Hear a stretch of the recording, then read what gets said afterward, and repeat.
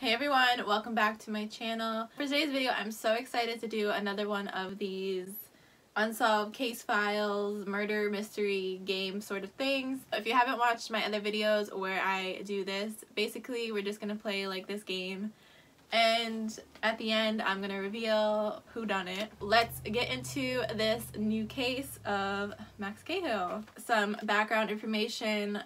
On October 26th, the campus of a small Georgia college, Tubman University, was shocked by the murder of the newly appointed dean of the history department. He was working late in his office when the killer bludgeoned him to death with an unidentified object. Police were forced to close the case because they couldn't determine how the killer got to Max while avoiding detection by security cameras. We're gonna open this up. Same as last time, they give you the bonus envelopes A, B, and C. And you just have to wait until you complete the objectives to open them. So I'm gonna put those to the side for now. Here is our case file. I'm just gonna go through everything that's in here, and then we'll go back through and talk more about each piece of information. One thing that some people may or may not like, a computer is kind of part of this. The first objective is to find out how the killer got to Max, and then you have to go onto their website and see if it's correct, and then you can open the first envelope. Some evidence of photographs in here. This is Max. A case file inventory list, all of the things that should be included in here. Newspaper cutout is the autopsy report, evidence report, security report, the video surveillance log. Max is on the dessert menu apparently. The police department facts of the case, prime suspects, everything. A map here. Ooh, we got a bigger map. The building, a witness statement. And then we got our suspects. We have Greg Grimes here, a professor, Michael Baskin, Robert Fallon, Alex Jamison. That's everything that is included. I'm gonna go through these pictures. What is... Yeah, they give you a freaking magnifying glass. That's so funny. Okay, there must be something obviously they want you to see. Trigger warning, the first picture is showing Max in his office and the blood and everything. Next picture is Diane Hart. I'm not sure who she is yet. And then we have Miranda Hart Grimes, which I'm assuming maybe she's related to this lady. And then one of the suspects, Eddie Espinoza. He's kind of cute. Rahisha Jones. Professor, him. Danny Dugan here. Paul Olson, who is the security at the university. Just some random things. I'm gonna go with my magnifying glass, and then I'll come back and I'll let you guys know if I found anything. I didn't really see anything that jumped out at me. I was trying to see with his office if there was anything in either the professor's office. So I'm gonna move into more of the evidence and stuff now and try to figure out how the killer got to Max. Dessert menu, there's Max in the middle, and then this lady I'm pretty sure is her, and then this girl, their eyebrows are way too similar and to not be the same person. The Miranda girl, she had a witness statement. Yes, right here. Apparently dated Max. They were engaged before he started teaching at Yale. I saw Max several times over the past couple months as my mom was his secretary, so I suspected that these two women were related because of the last name. They would have lunch. She was the one that found Max, I'm guessing, in his office. I drove my mom to work because her car wouldn't start. Max had been working crazy hours lately as he had a huge deadline coming up, and Mom said he'd been skipping breakfast. So she made some of his favorite muffins to bring. That's when I saw him. He was lying face down on his desk and his head was bashed in. There was a pool of blood. It was horrifying. I thought he was hurt, but when I grabbed his hand it was ice cold, and that's when the shock hit me. We're gonna read the newspaper article. The university dean found dead. According to the police department, the death occurred last night, 8:23 p.m. and was the result of blunt force trauma to the head. Police ruled the cause of death to be murder. The victim's body was found by his ex-fiancée Miranda and her mother. When reached for comment, Mrs. Hart said, "I'm beyond shocked and saddened by this terrible tragedy. He'd been working crazy hours lately, so I tried to get him to take the night off and go to the banquet with us. I'll always regret not trying harder." The rest of the history department faculty attended a banquet in downtown Atlanta. Paul Olson states, "I personally checked to make sure everything was secured in the Meacham building that night, with the dean locking the main door behind me. We're not sure how the killer got to him, but we have security camera footage of all four sides of the building. and will be scouring the tapes for clues to find the murderer. Will catch whoever did this. Did this person come like flying in like off a different building? Like some Spider-Man, or I don't even know. But just some information about Max. He was born and raised in Northup, attending public schools until the age of 15 when he became a freshman at Tubman University. He was 15 going to university? I've known Max since he became a student at Tubman over 14 years ago, said the university president, Malcolm Bellevue. He was a phenomenal student who turned into an equally phenomenal man, professor, and newly appointed dean. The police department is working around the clock to find the killer. Detective Carl Gaynor is leading up the investigation. It's confirmed that they are questioning several suspects. Now, on the back up top says City B. There's a new TV show called Cafe. It's being filmed at the Bean Palace, 27th and Royale. Theater renovation of the landmark theater at 28th and Copper is underway. Sometimes if like a road is closed and the killer can't go that way, guys, like, I should just be a detective. Like, I'm sorry, but okay, maybe that don't matter this time. We'll see. Okay, then we have home improvement loans available. MCDA helps businesses. Classified for kids' parties. Free use landscape rock. Kid connection. Pet and home sitter. Save money on repair. Piano lessons. Found a girl's bike. They rode a bike. Art repair, knife guy, Northup handyman. The security report, it was created at the request of the police to identify all potential people entering and exiting the Meacham building in the preceding 24 hours leading up to the discovery of Max, who was found deceased in his office in the southwest corner of the second floor of the building. Max's office. First person reporting by campus security guard Paul Olson. He personally performs a closing check of the building every weekday between 7:10 and 7:55. His inspection includes checking all entries to the building are fully locked from the inside as well as all windows. That includes looking under desks, in closets, bathrooms, and any possible spaces a person could hide. People have routines, so anyone could see that this security does the same routine every weekday between 7:10 and 7:55, so why not go at like 8:05? Mr. Cahill requested an exception to the rule of no individuals inside that building past 8, and his request was approved by the security on September 28th. He was provided a special key to the east entry doors so that he can work late, let himself out, and lock the door behind him. On the night of the murder, Paul reports performing his usual inspection and saying goodnight to him in the dean's office at approximately 7:40. The two discussed a former employee who had been squatting illegally in the old storage shack. There, the two men had a brief conversation, shook hands, and Max returned into his building. Mr. Olson checked the door was locked behind him and walked away. This interaction is entirely captured on the northeast security camera. The following morning, Paul reports unlocking the doors to the building at 6:15 and conducting a walkthrough of the first floor where he did not hear or see anything unusual. Security camera footage. There are two external security cameras. Both cameras are Michelson 484s with infrared night vision that send a direct feed to a remote video recording station. Both cameras were fully functioning for the entire 24 hours prior to the discovery and had clear visibility of every door and window of the building.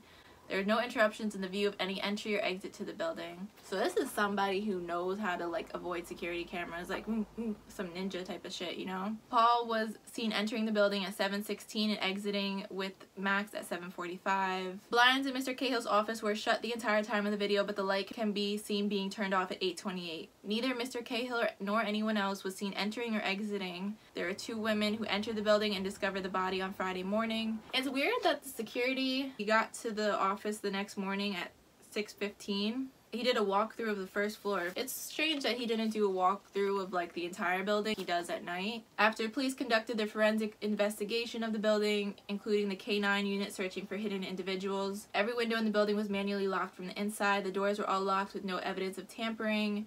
We have no conceivable explanation for how someone could have entered without digging a tunnel or the teleportation machine from Star Trek. I was saying this person gotta come like flying in, or I don't even know. The video surveillance log that were going in and out of the building. So 3 more pages we're just gonna go through quick. I'm just gonna briefly go over them. Just some facts of the case. It just says that the police received a call from Georgia Robinson at Tubman University Security about a murdered faculty member. Time of death is 8:23 p.m. Thursday. Based on the victim's broken wristwatch and autopsy. Every person entering the building 24 hours before the body was found was also seen exiting the building prior to the murder. This includes all 5 prime suspects. So the prime suspects, Michael Baskin, he's a basketball player caught cheating by the victim.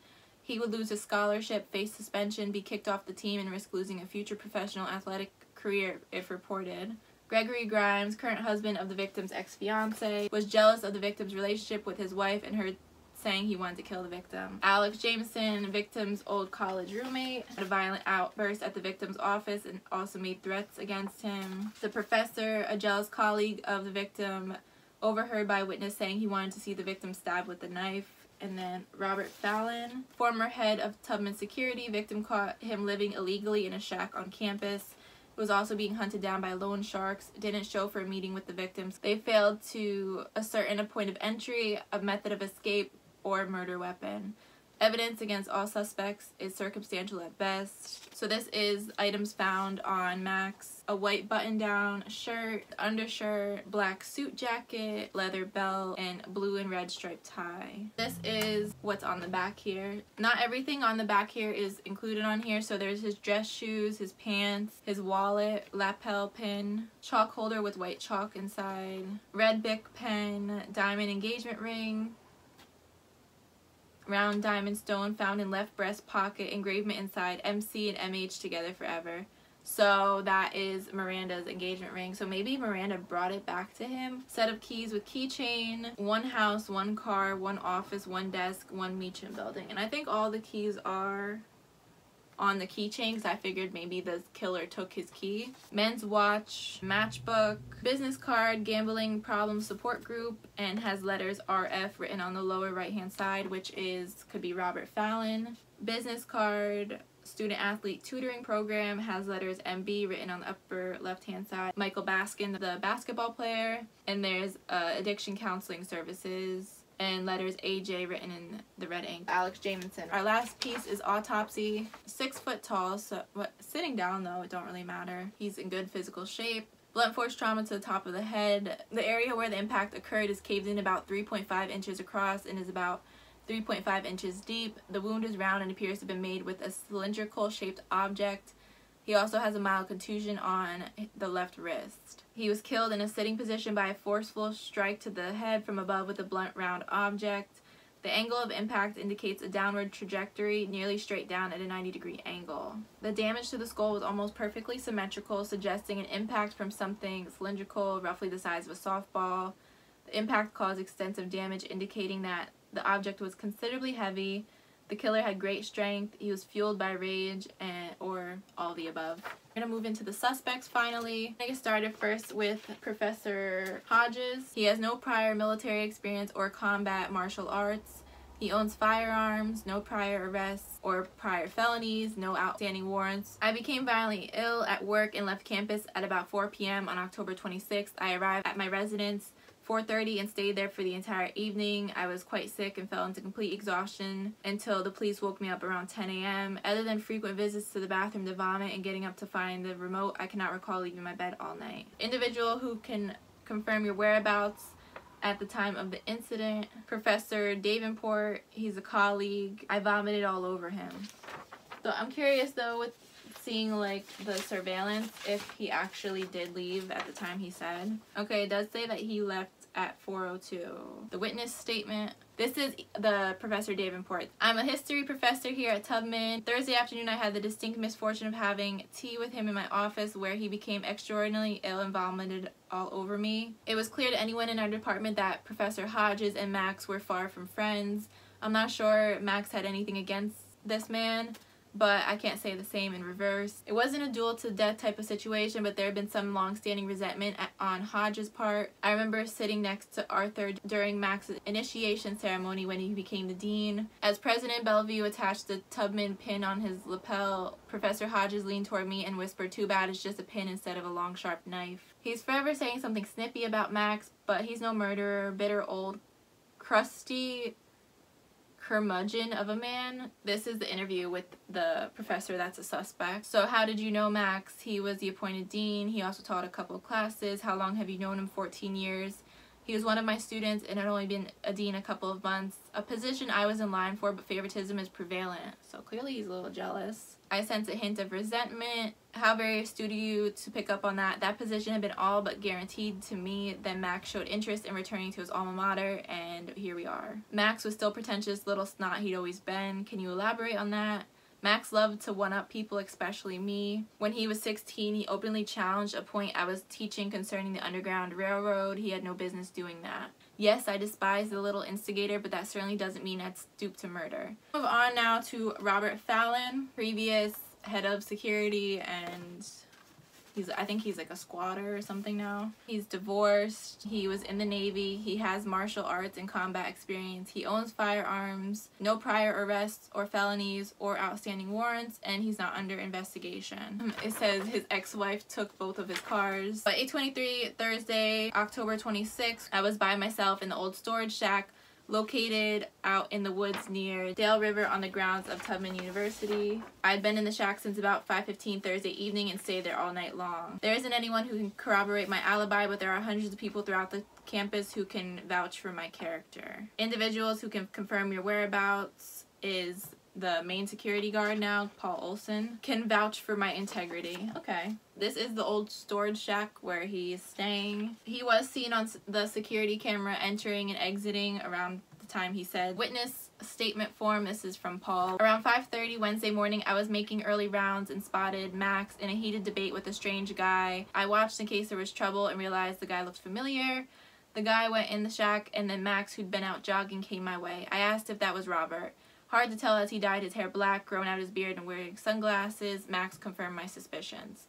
I worked for Robert Fallon for 4 years as his assistant while he was head of security. We became close. A few months ago, Robert left a note saying he was resigning immediately and moving out of state. Wasn't like him, and I've been pretty worried. I asked Max what kind of trouble he was in. He said Robert wanted to keep it private, but I told him as Robert's friend I wanted to help. He said Robert was broke from the divorce, which I already knew. His wife hooked up with a shady lawyer who took him to the cleaners. Max said Robert got involved with illegal gambling and quickly ended up owing a lot of money, and they were after him. He quit his job, disguised himself. He still had his keys and let himself into buildings to borrow stuff. There have been multiple unexplained thefts recently of locked buildings, stuff people wouldn't normally steal, like a used mattress and pillow, old blanket, living necessities, food, and a small amount of cash. Max had set up a meeting with Robert scheduled for 8:15 this morning to discuss options. He couldn't keep hiding in the shack and stealing. The next morning, I was running about 5 minutes late for the meeting when I heard on the walkie that Max had just been found dead. I was shocked.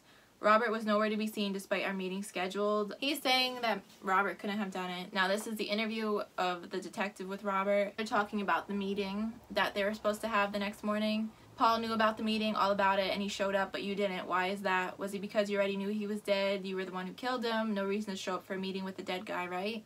I had no idea he was dead not till about an hour ago when your men spotted me and brought me in for questioning.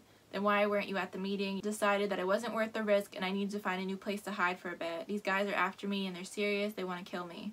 I didn't know if Max could keep his mouth shut, which apparently I was right. I think I get it. Max knew too much, didn't he? He knew about the illegal gambling. You were stealing stuff from the college by letting yourself in and out with the keys you still had.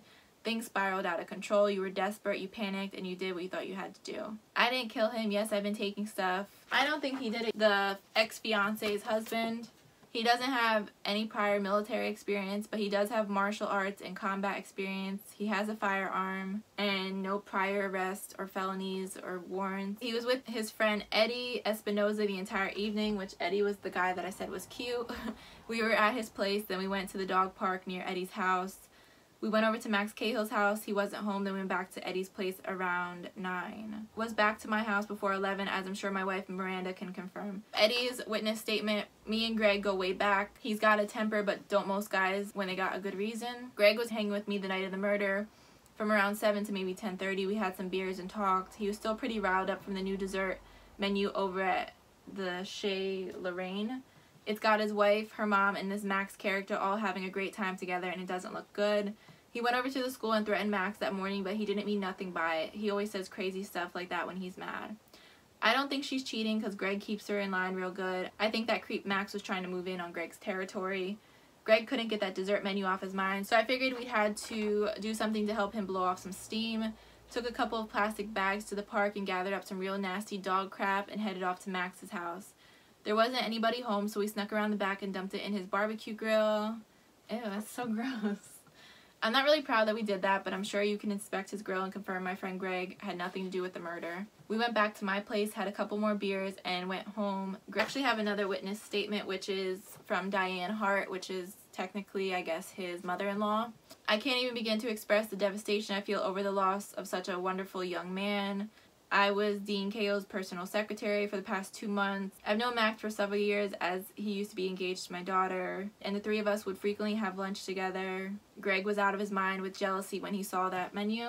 Yesterday morning, I was having trouble getting my car started, and when I got to the office, I saw Greg bursting out of Max's office in a rage, screaming, "You better stay away from her or else." I asked him what was wrong, and he said, "You know exactly what's wrong. You don't do a single thing to stop it." Greg's got a terrible temper, and given everything that's happened, I really don't know what to think. There were a couple times when Max's old college roommate showed up. Max said his name was Alec. He was clearly drunk. Max came out to see what was going on. The drunk man got right in his face and said something like, "Hey buddy, remember me?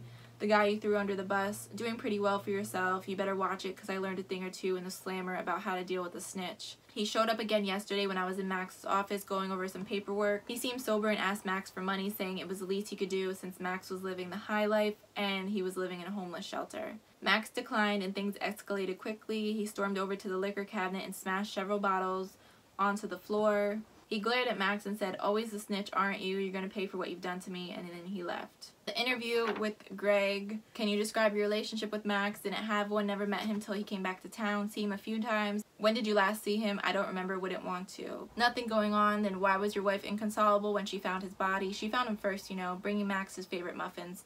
What a great gal you've got there. Did you get any from that batch, Greg, or did your wife give the whole batch to Max? She makes plenty of muffins, whole batches just for me pretty much whenever I want. And you weren't going to let that muffin lover steal your wife?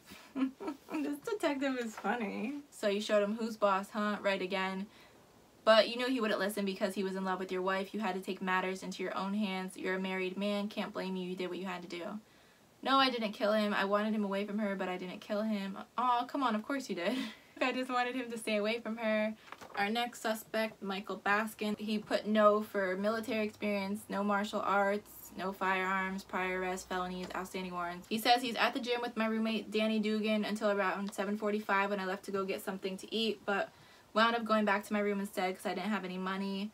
The time of the murder, I was in the room studying and fell asleep pretty early, probably sometime around 9. So we have Max sending an email to M. Bellevue about Michael and his academic integrity. Hi Malcolm, unfortunately this email is all business and no pleasure. I'm writing to you in regards to Michael Baskin, a junior of ours here at Tubman. I'm sure you know him. He's captain of the basketball team and here on a scholarship. He is also a student of mine in British history, and I'm very sorry to report that I caught him cheating on an exam. It seems he's most likely done this in the past. I told him he needed to take responsibility for his grades and actions, and in frustration he made a threat about wanting to take responsibility for seeing me dead. It goes without saying that you're completely against cheating, as am I. Our policy states that he must be suspended and taken off the team. I also know this means he will have to forfeit his scholarship, but the integrity of this institution cannot allow this student or any student to get away with this. I know these actions will have an adverse effect on his future, and I deeply regret that. I also feel we should conduct an internal investigation to find out who, if anyone, has allowed this to go on, but I'll defer to you on that matter. I would like to set up a meeting for you, myself, and Michael as soon as possible once you return on Monday. So this is a copy of the draft that Max was typing, and it said it was found open on the office computer and it wasn't sent. So Michael got to him before he could send it. A witness statement. This is Danny. He says he met Michael a couple of years ago when they were roommates. Last Thursday evening, Michael and I were at the campus gym. I've been working there since freshman year. I'm the assistant manager now. We had the place to ourselves after 7:15, so we decided to do a few supersets. I was going to close up early around 8:30 when we were done. Michael got lightheaded and almost passed out while doing concentration curls. I've seen this happen with him before when he hasn't eaten much, so I told him to go grab a pizza for both of us while I finished. But he ended up going back to the dorm instead because he didn't have any money on him or his student spending card. He left the weight room at about 7:45, and when I got back to the room at around 8:45, he was asleep in bed with a British history textbook tucked under his arm. This is the interview of the detective with Michael. They're just asking him about like his basketball playing. So you thought you'd snuff him out before he could spill the beans? What, no, are you kidding me? Or you think I killed him? The dean hadn't sent it yet, so your entire motive along with the statement you made about wanting to take responsibility for his death was right there on his computer screen just waiting for us to find.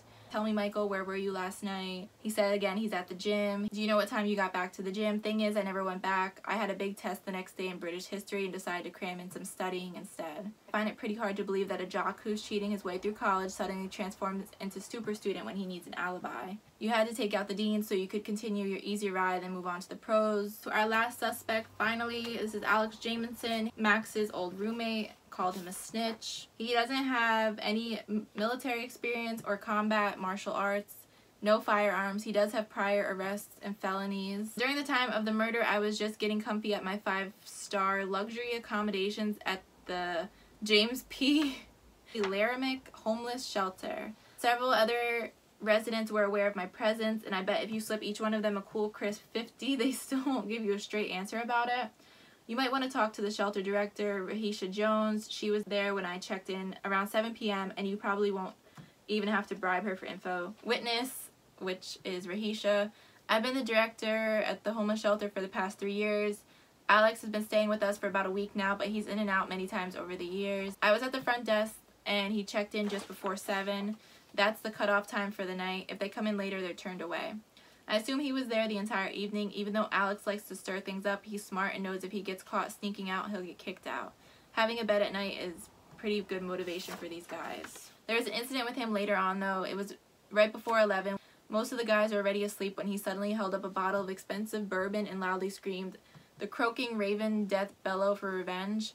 I'm not exactly sure what it means, but it was hard to forget. I'm pretty sure it's Shakespeare. I asked him where he got in the bottle because it looked really expensive and I knew he didn't have that kind of money. He said it was a lovely parting gift from his good friend Max. I read about that dean at the school. I just hope Alex didn't have anything to do with it. The interview. How did you know Max? We were college roommates before that little snitch decided to ruin my life. I smoked some weed and kept it stashed under my bed. Max ratted me out, so they kicked me to the curb, which was just what he wanted. Why do you say that? Max and I received a lot of attention because we were the 2 boy wonders, the 2 local boys who were both college freshmen at the age of 15. My intellect was far superior. He wanted the attention all to himself, so he set his sights on procuring me a one-way ticket to Dante's Inferno. Everything would have been fine if he kept his nose in his books and out of my business, and he's just saying he holds a grudge. He's ended up homeless. He wouldn't keep his mouth shut. I should have shut it for him a long time ago. Shut it for him now. Don't even go there. I wasn't suggesting that I do him in. So that is all of the information to do with this case. It is just a matter of figuring out how this person was able to get to Max in his office.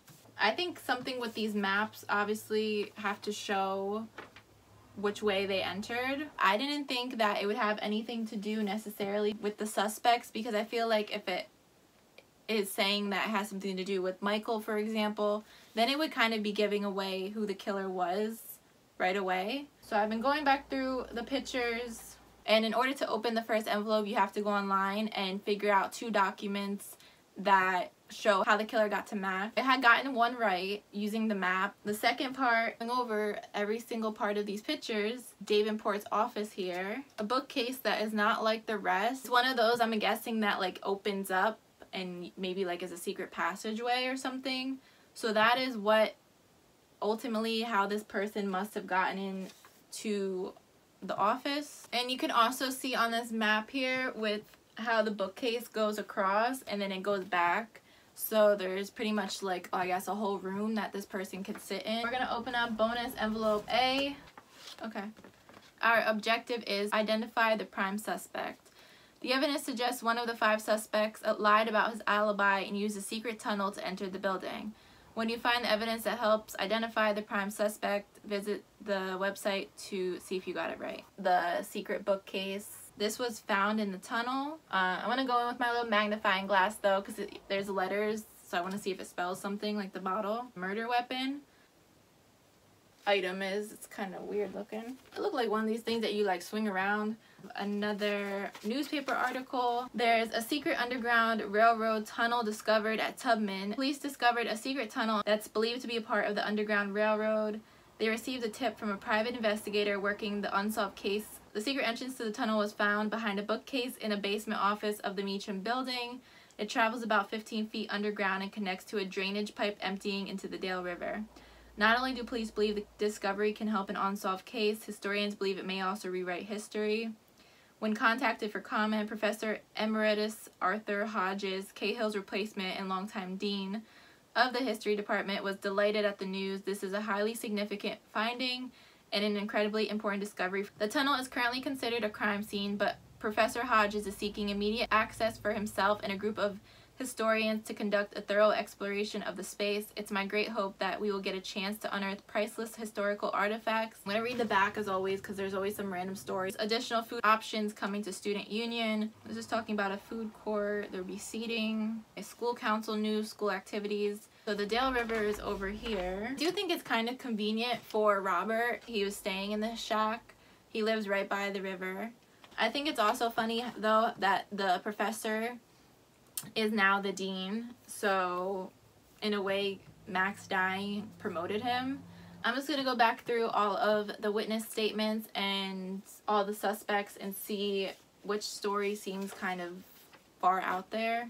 I just noticed that there's like a pair of gloves. I didn't even see that at first. I'm gonna write down all of these letters because I'm like trying to spell out. I'm just gonna get a piece of paper. I got say, and then I have PCCIUFPOER. Unless this is like a medication bottle, like what would a bottle have written on it? I don't want to like cut this up in a million pieces. So I'm trying to draw it myself, trace the bottle on the back here. And then I was getting here YOP. I'm like, that doesn't even make sense. And then I had SEIPAC.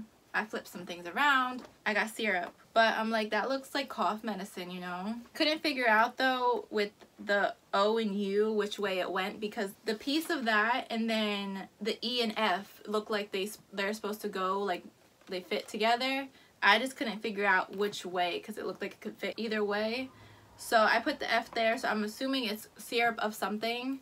So I'm gonna put the O, and then we're left with the E being under that. So it's syrup of something. I had over here IPAC, so I'm gonna leave that. One thing I'm noticing with how the bottle is shaped, this is like the side of the bottle, a straight corner.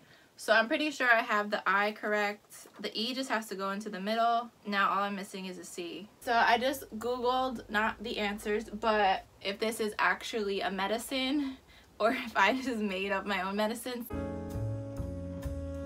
Syrup of IPSIAC,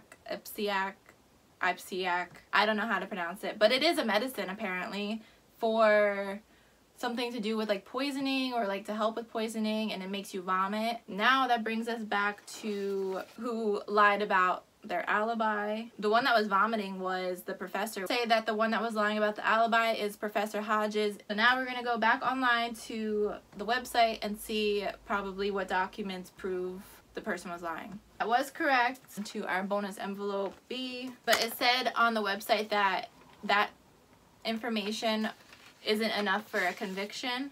So we have to figure out, find the evidence that proves which suspect killed the dean. First, we have two things in here. Max and the professor at that restaurant, Chez Lorraine. I don't know if I'm pronouncing it right, so sorry. There's a letter from Miranda, the ex-fiance. To whom it may concern, I cannot thank you enough for being so instrumental in getting Max Cahill's case reopened. Not a day goes by that I don't wish things had turned out differently between us.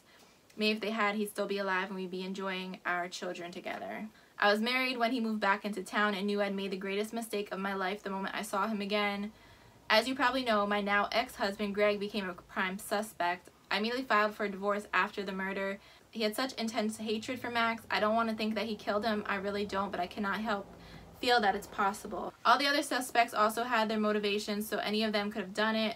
P.S. I went through some old things the other day after I heard about the tunnel discovery and found this old picture of Professor Hodges and Max together. Professor Hodges wasn't always very kind to him, but Max always handled it with such poise. He was an amazing person and a true gentleman. It brought a tear to my eye. I thought you might like it too. I feel like there's something in this picture though. This picture is flipped, or it's photo. Something I had noticed was the lapel pins that Max had and then the professor, but I figured that they both had them because I'm assuming that like everyone that works at the university gets them. And then you also see that they're both wearing them in the picture that Miranda had sent in her letter. Saw with these pins is that They're different. The one that was found with Max, there's like that green color in technically the right side of this pin, and then this guy has gray in his right side. We have the picture of them. The picture is backwards. It don't really make sense. Name is backwards, but they're inside the restaurant, and then they're eating inside the restaurant, but the name is the right way. So that tells me this picture was like horizontally flipped. That's on his left then, but then he has it on his right. The colors are backwards on his pin, which I don't know how serious these pins are, if they have multiple. I don't know what meaning they have. Somehow, I don't know, that was complete luck. I did say that the professor switched the pins. So now we are on our last objective. Voluntary statement form.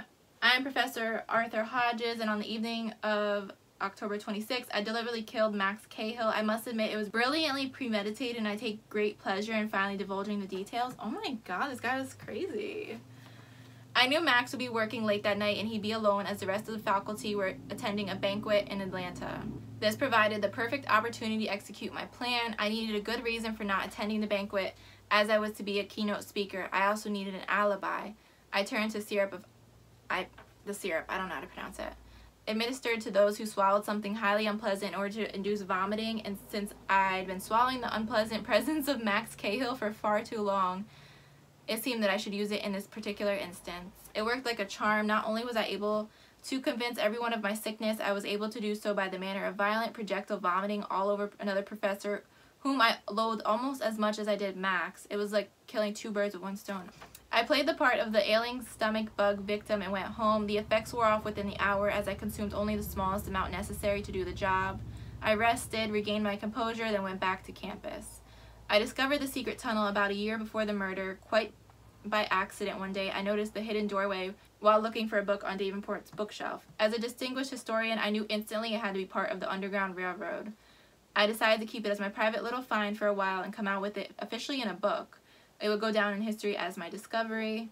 I thought of an even better use for that secret entrance. I entered the tunnel by the river, through the hidden bookcase, then made my way into Professor Davenport's office and walked upstairs to the dean's. With me, I carried an old metal filing tool and a heavy iron ball and chain, both artifacts from the tunnel.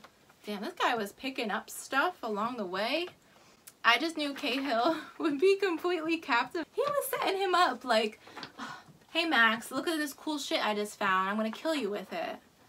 It took him quite by surprise when I walked into his office. He acted worried about me and said I should be home resting. He plays the part of the concerned citizen so well. I said I'd made some discoveries to die for, and it couldn't wait. I handed him the file and asked him to read the inscription, and while Max was struggling to read the worn-down letters that were barely legible, I grabbed the chain, lifted the ball up over my head, and came down upon that know-it-all skull of his with full force.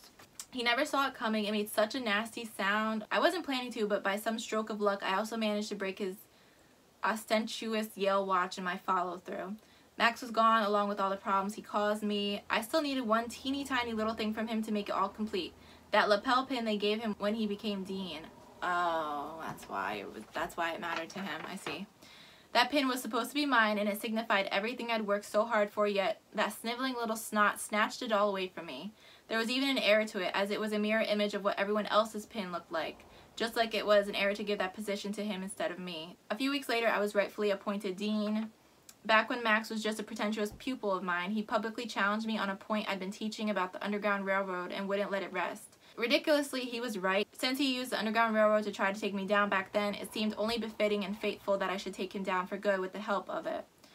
If given the chance, I would do it all over again. I managed to get away with it for decades, and given my age, they'll most certainly go easy on me in prison. I have to say, though, his premeditation of that was pretty interesting. If you guys were able to figure this out, comment below. If you enjoyed this, let me know. I hope you guys enjoyed this video, and I'll see you next time.